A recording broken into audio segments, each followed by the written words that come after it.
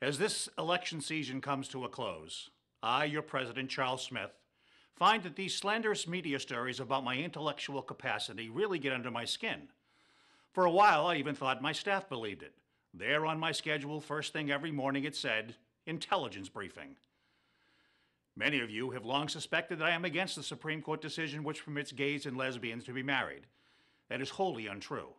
I believe that gays should be able to marry, but not divorce, thereby gaining new liberty and the suffering that comes from the knowledge that there is no way out.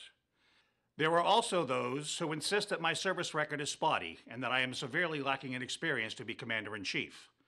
While I may not have served in the common sense of the word, but today this is my uniform, a blue suit, and I wear it into battle every day as Commander-in-Chief. I have left orders to be awakened at any time in case of national emergency, even if I'm in a cabinet meeting. And as far as your concerns about my handling of the deficit, I will say this: it is big enough to take care of itself. I am your President, Charles Smith, and I have approved this message.